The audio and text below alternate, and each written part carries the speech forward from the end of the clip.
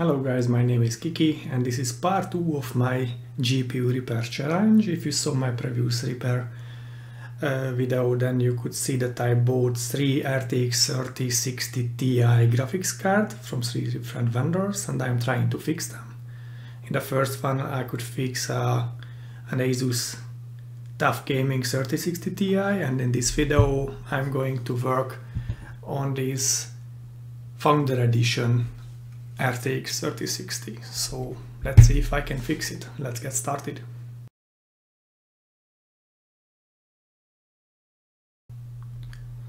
Okay, so here she is. It is in a pretty decent shape. No reasonable scratches, nothing really.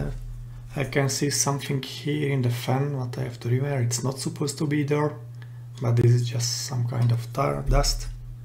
Let's take it apart and let's do some measurements.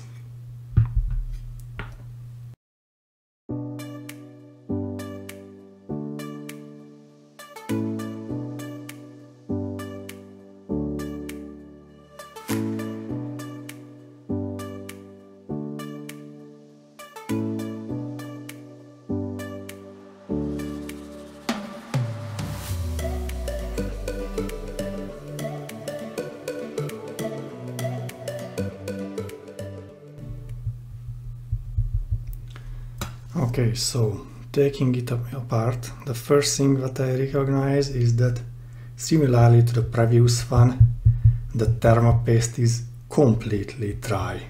Really, I could just break it to pieces. Completely dry. Look at this.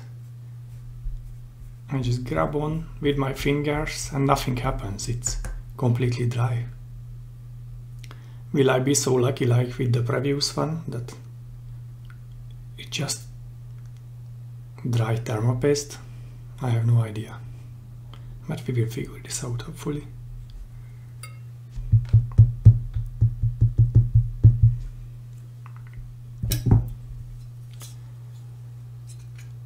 Look at this. It's like rock solid. Really weird. Okay, so I zoomed in a little bit. I will grab my multimeter and I will do some resistance measurement.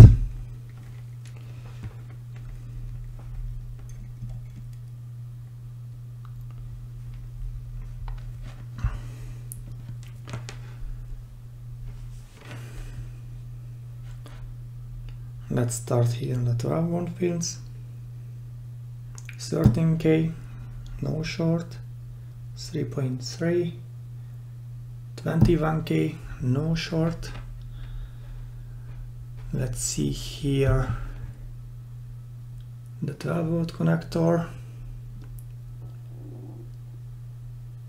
78K, it's perfectly fine.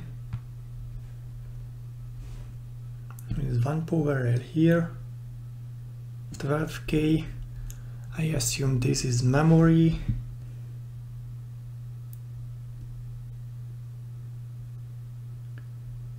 Maybe this pad goes there. Let's see here. This capacitor's 30 ohm. See what kind of do we have Samsung chip? Yes, these are Samsung chips. 200 ohm. This is maybe 1.8 volt. And then this is the core. This is most probably PAX. 15 on, I think this is fine. Cannot really measure these. To measure from the other side.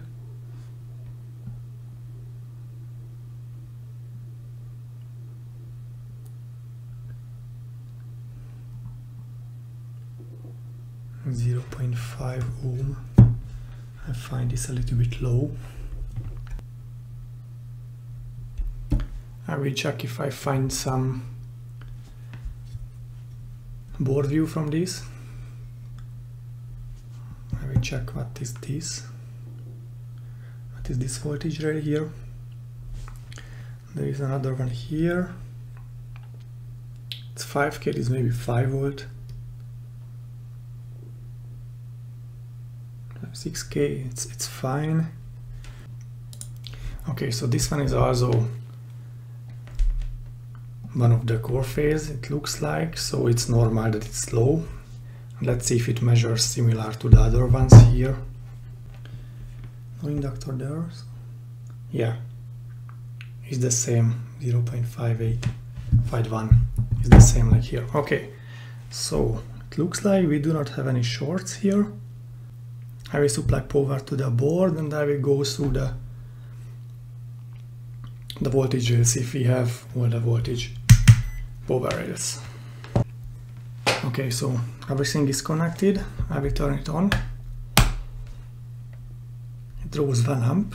It looks normal to me. Let's measure packs, because if we have packs, yeah, 0.96. So most probably we have everything. We have 12 volt here. Yeah, 1.8 here, sorry. 5 volt here. I'm holding my hand on this one to see if it's overheating, but it's not. 1.35, so memory is on. This is not connected, so 0.75. Okay. So we have all the voltages over all the power rails on. So I will put it into my PC. I will assemble it together just enough for testing. I will definitely put some good thermal paste on it, remove this one completely, and I will put fresh MX5 thermal paste on it, and I will put it into the PC and do some memory testing with the help of maths. So I will be back from there. Okay, so I have put the graphics card into my PC. I connected my flash disk with maths installed. Let's turn it on and let's see if we have a picture. First we will look at the blue light. Yes, we do have a blue light. Do we have a cursor? Yes, we have picture. Good, really good. It will automatically run a certain basic maths test, only on half of the screen, but later on I will run a 50 megabyte one with the 3060 version.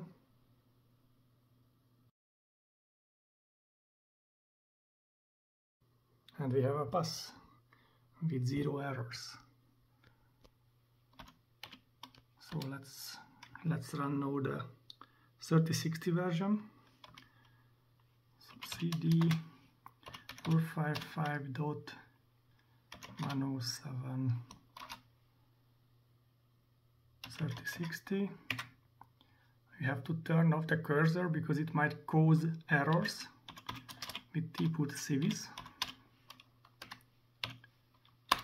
As you can see, it's not blinking anymore, and now we will run maths. And let's run 50 megabyte and hit enter. And as you can see, now it's running on the entire screen. It looks quite promising.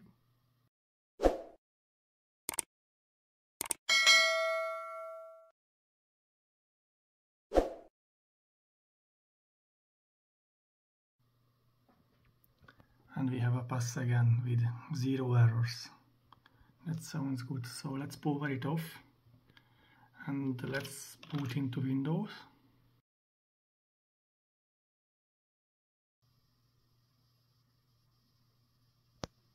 Looks promising, for sure with the wrong resolution, but we have to wait for the driver.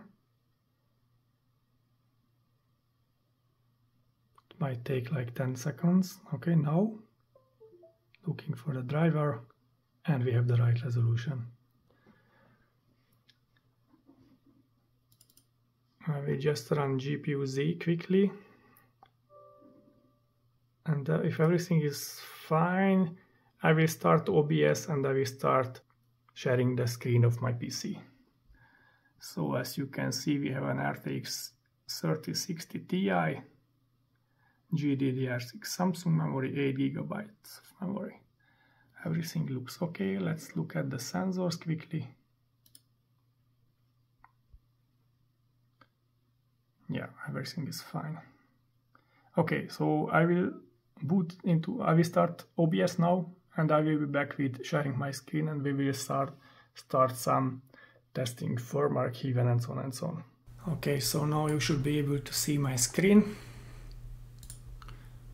3060 Ti. Everything is fine here. I will start keygen now.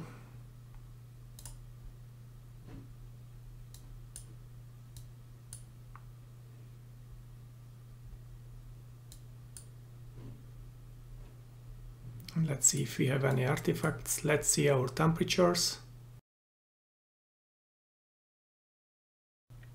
But I can see here that this is definitely running slightly hotter than the one yesterday. The Asus TUF Gaming with the 3 vents never reached 72 degrees. But I know this because I also have an RTX3070 Founder Edition.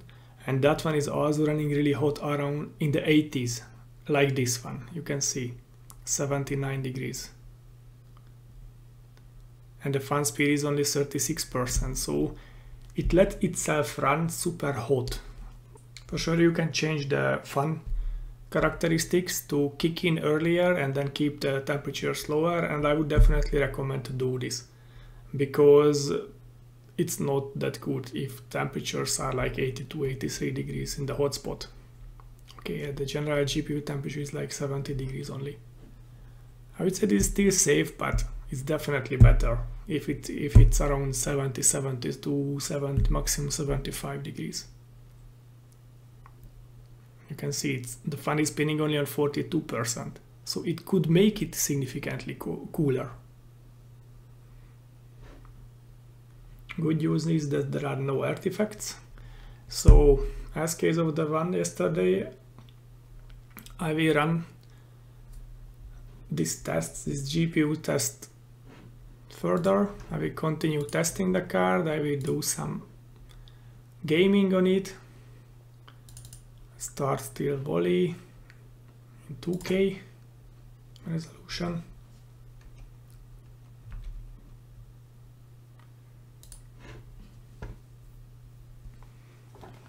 This one is also good. No artifacts whatsoever. Temperatures are similar like in here. 100% GPU load and close to 100% power consumption. So this is good. Okay, so I think that's all for this video, guys. Unfortunately, this was again a boring one. For sure, I'm kind of happy that I can make my money back, and hopefully I can also make some money. But I'm a little bit disappointed that I cannot make a really good video, because at the end I only exchanged the thermal paste. Okay guys, so that's all for this video. I hope you liked it. I hope you found it helpful. If yes, please don't forget to like the video, subscribe to my channel, and I hope I see you next time. Bye.